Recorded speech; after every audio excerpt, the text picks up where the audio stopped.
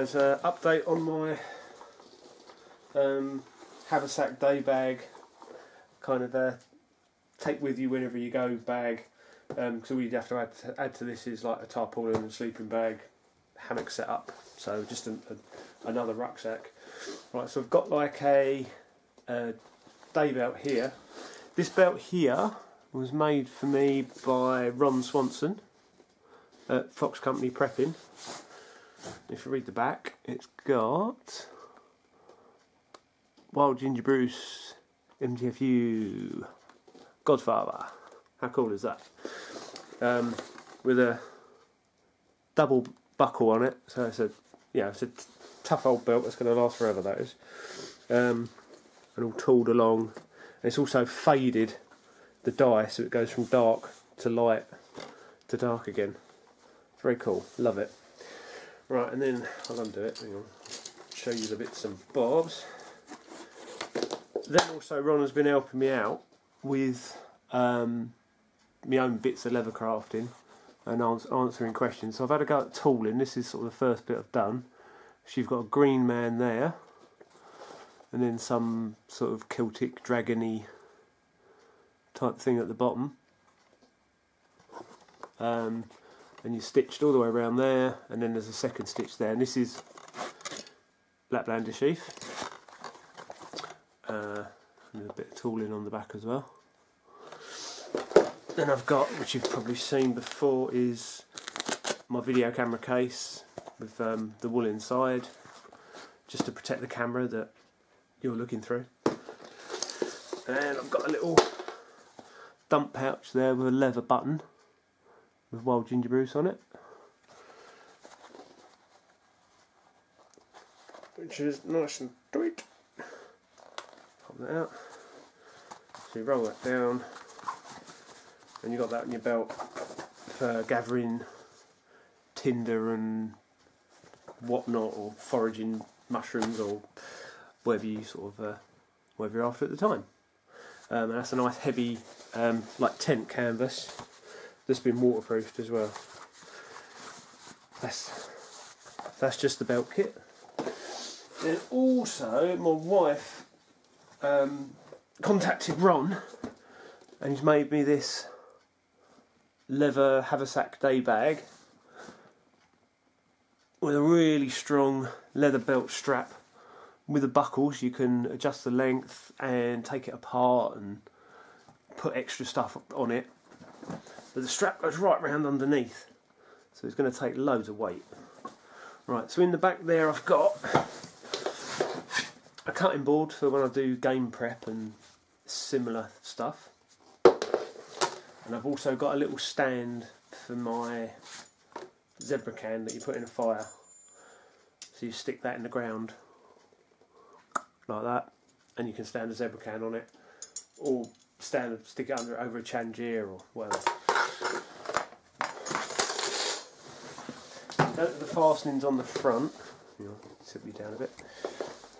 There's a little bead there. You pull the bead up over the little antler buckles, which works really well because you slide these up and down depending on how much stuff's in the bag. Right, so first thing out is the trusty med kit.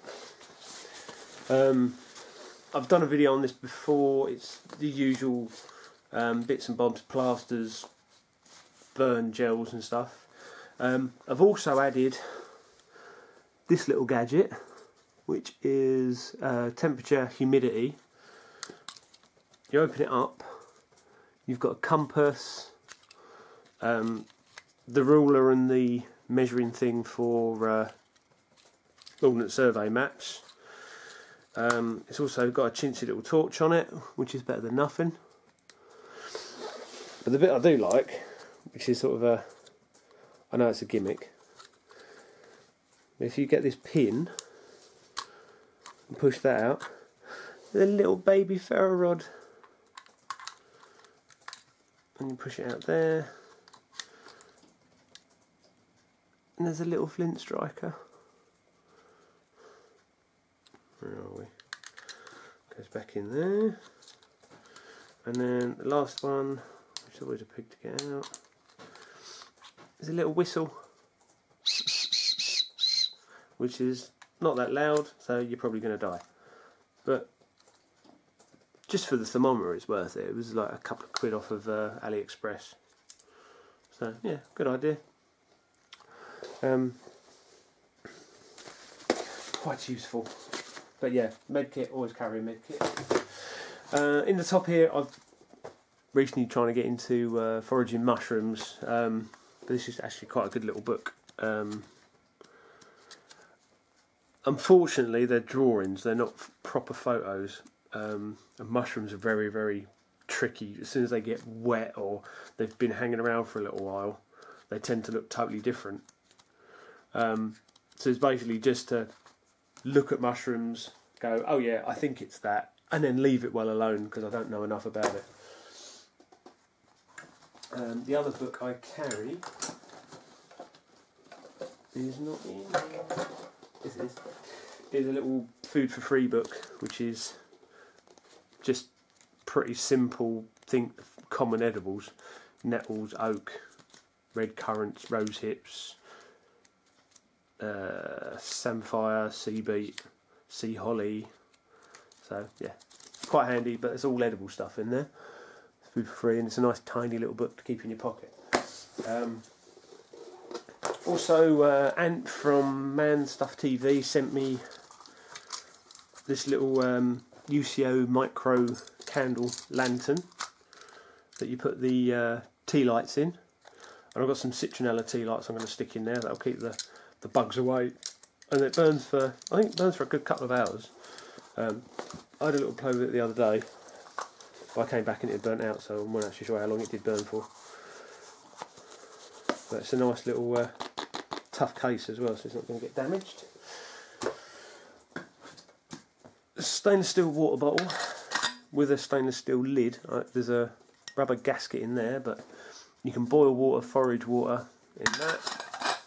I think that's a litre, and the jacket is removable.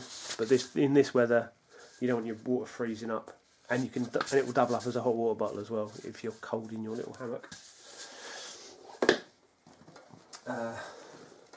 Just a little hammock chair. It's a sunglasses case. This is,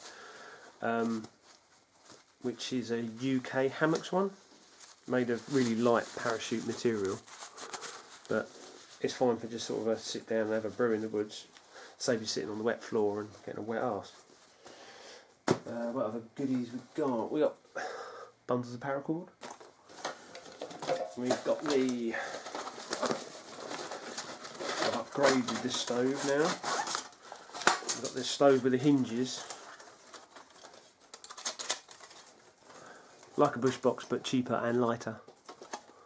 Yeah, and then you've got the. I think these are about a tenner, something like that. Come with a grill, done some modifications to it. Also got a titanium frying pan in there. Pretty handy. Oh, got this little pouch is, can't undo it. Soil water filter, which to be honest I have not used. Haven't been anywhere that's got decent running water to trust it yet. I've got a little one-man Chinese survival sleeping bag type thing in case I get stuck out there somehow. They're still in there from when I went up the Brecon Beacons in case I got stuck. And there's a normal survival, just normal blanket in there as well. Just there's a normal crappy one, and then there's the full size sleeping bag. So that's the worst thing with the beacons. It's just so random, the weather. It just come out of nowhere, as it did in the video. Knife wise, I've got a Lansky World Legal in there, so I don't get nicked for carrying a lockable illegal bushcraft knife. Coffee cup, Crusader cup, and more paracord. Can't have enough paracord. And a plate. And then in here we have got some, this is Trex oil, which is good for cooking and also good for cleaning your tools with. Because it's vegetable based, you can wipe it on your knives and stuff and it's not going to go rancid and stink, whereas like lard or dripping probably would. But it's good to put just a little coating of oil on your tools at the end of the night when you sort of sharpened everything up and give them a bit of care. So that's sort of a dual use thing in a nice little pot. All you do is just get a big lump of Trex, stick it in there, bung it in the microwave, melt it down, leave it to dry, stick the lid on, good to go.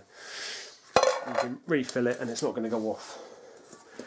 Right, then I've got a little oilskin pouch, which was, I think it's made by Outdoor Laugher Brian. Right, so in here I've got toothbrush, mini dental floss, chlorine tablets, tea bag, earplugs, antibacterial hand gel stuff, HB sauce, gotta have HB sauce, and loads of coffees, and there's chewing gum and stuff in there as well. So it's basically a little bag full of bits and bobs. Then I've got my main fire kit, which is Hexi blocks, Vaseline, there's cotton wool in there as well, storm matches, which if you don't know what a storm match is, they're the super long matches that burn for ages, so if it's really really windy.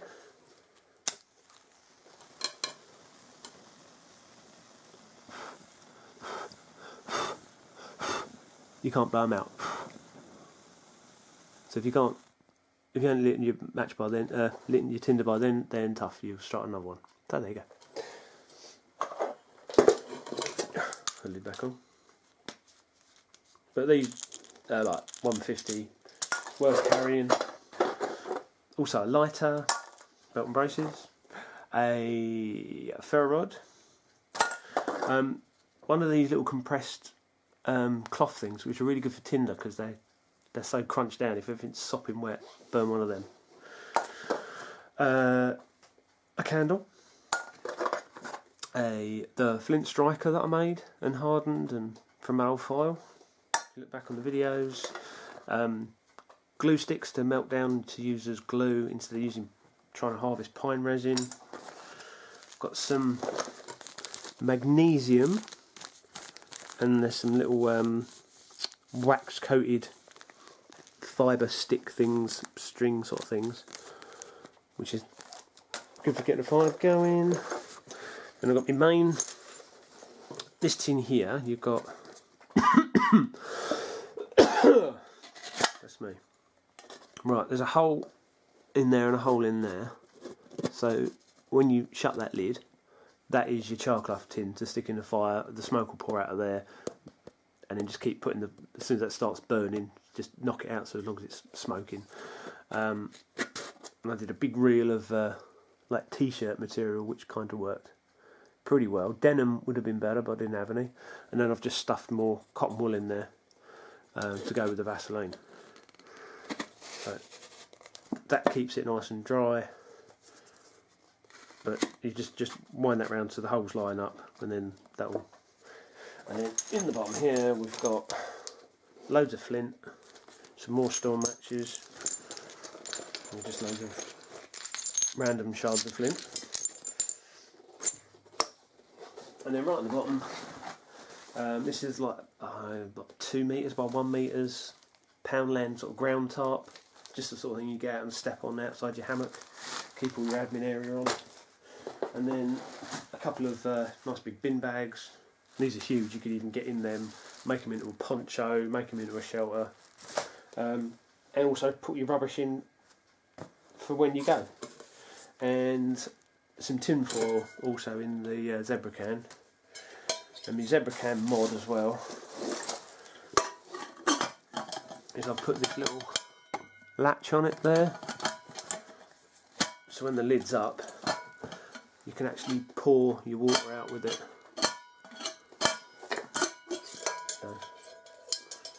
So it's normal like that. You just lock it in place and you can pour with it. Because that is a big problem with these, where they're when they're doing that and you're trying to pour them and grab the bottom of the.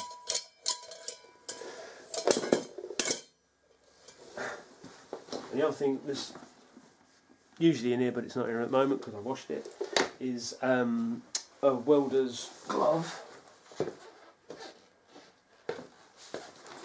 like that. So you can pick stuff up out of the fire and move logs around. Doesn't weigh a lot, and because that's leather, really good for stropping a knife on as well.